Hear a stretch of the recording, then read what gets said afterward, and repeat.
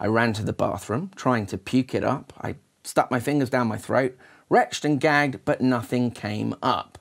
I knew I had no choice but to ride this strange torpedo out to the end.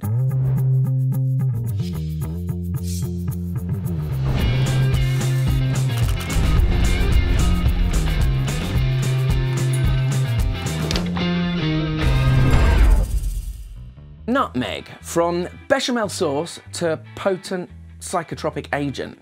This little festive favourite does a lot more than just add musky notes of joy to your eggnog.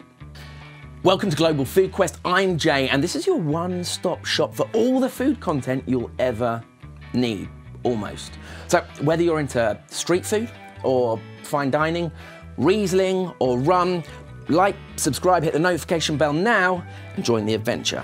Myristica fragrans, or Myristica, I'm not sure which one. It's a large evergreen tree whose fruit contains a central seed that is the nutmeg.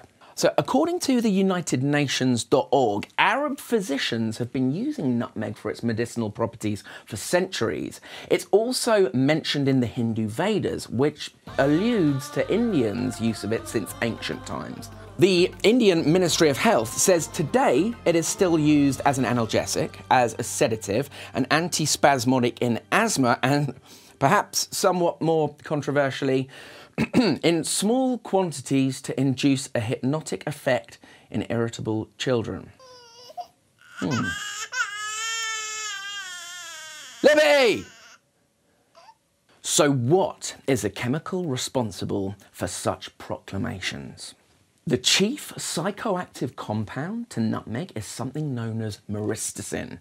It's supposedly structurally similar to the amphetamine precursors of MDMA, MDMA being humanity's much loved, very illegal love drug, ecstasy, but its effects are very different.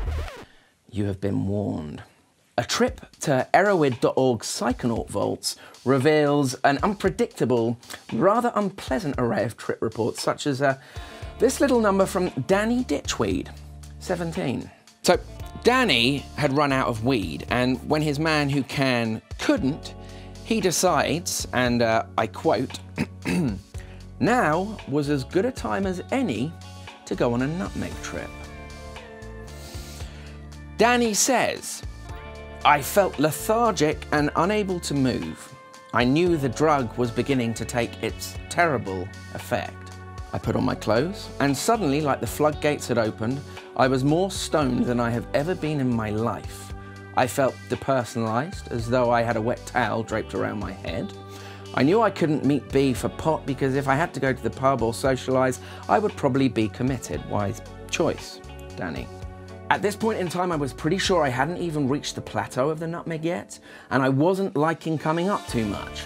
I ran to the bathroom, trying to puke it up. I stuck my fingers down my throat, retched and gagged, but nothing came up. I knew I had no choice but to ride this strange torpedo out to the end. Danny reports that he finally went to sleep after almost stopping breathing, woke up more stoned than he'd ever been, and convinced his poor, long-suffering mother that he had flu. Again. Now, other reports do mention more psychedelic phenomena, such as a shimmering palm tree, raining down orange musical notes, shining skies, fractals, but for the most part, the trip reports are more of a cautionary nature. Foolhardiness, overindulgence in the spice, and the odd hospitalization. So, in conclusion, nutmeg and its resident compound myristicin are at once both delicious and psychoactive. A psychedelic? Maybe. A delirium? It would seem so. But with the doses required to achieve these effects, I think we should probably add poisonous to this list of adjectives. So, mums, dads, grannies, gramps, next time you go to bake a cake for Auntie Jane's 70th across the road, or some hot cross buns for Easter, and the spice cupboard's looking a little bit depleted, ask yourselves this: did I really use a whole jar of nutmeg in those hot cross buns? Or has my dear little Danny Ditchweed suddenly developed a penchant for baking. Like, subscribe, and I'll see you very soon for more tales from the cupboard. Wallop.